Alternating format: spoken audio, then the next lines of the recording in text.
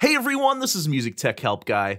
Logic 10.4.2 just came out the other day.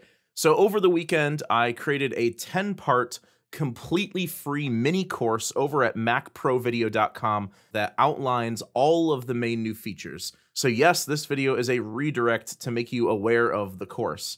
But before you go clicking away, the 10-part mini course is 100% free. You don't have to log in. You don't even have to create an account with Mac Pro Video. You just click on the link in the video description and it'll take you straight there and you can watch the whole thing for free. So there's no caveat to that other than you have to watch it from their site rather than on YouTube. So what I will go over in this video is what updates are covered in each part of the course. So think of this as kind of an introduction to the new features in Logic 10.4.2. And then you can go and check out the course and you can check out each of these updates in more detail.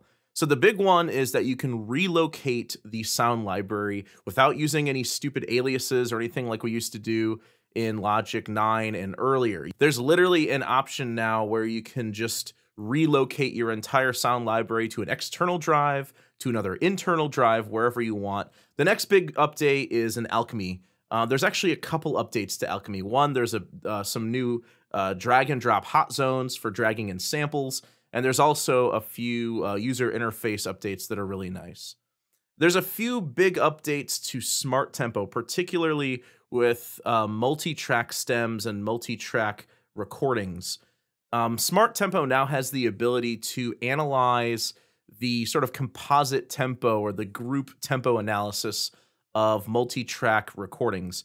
So when you drag them in, you can either make Logic conform to the multi-track recording, or you can conform the multi-track recording to the Logic project and keep everything in phase. So I do this with electronic drums and some electronic loops, and I also do this with multi-track drums.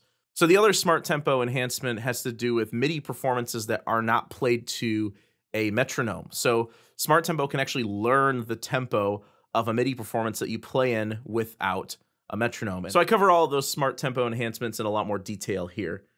There's also some mixing updates. There's a new mixer mode called Sends on Faders. That's really cool. You can also address sends directly to outputs as opposed to having to address them to an aux track first and then address the aux track to an output. So that's really cool. And there's a couple other minor updates with automation and the meters as well. Again, I cover these in more detail in these two videos. And then the last three videos are sort of just some minor changes. The first of these, number 8, is articulation key switches.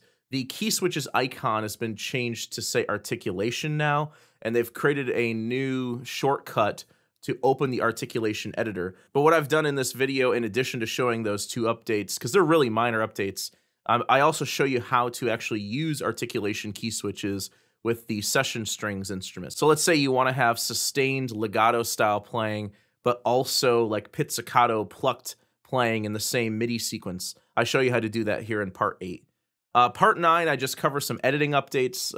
There's one minor update to the remove silence or strip silence dialog, and also I talk about a new auto deselect function when using fades.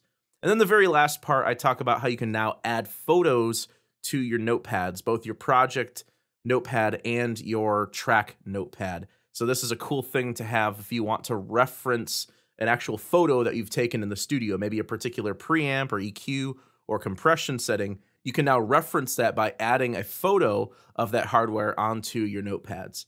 So that's just a quick overview of all 10 of these videos. Go check out the full course in the link in the video description below, and I go into all 10 of these updates in a lot more detail, and I demonstrate each one. So go check that out at macprovideo.com.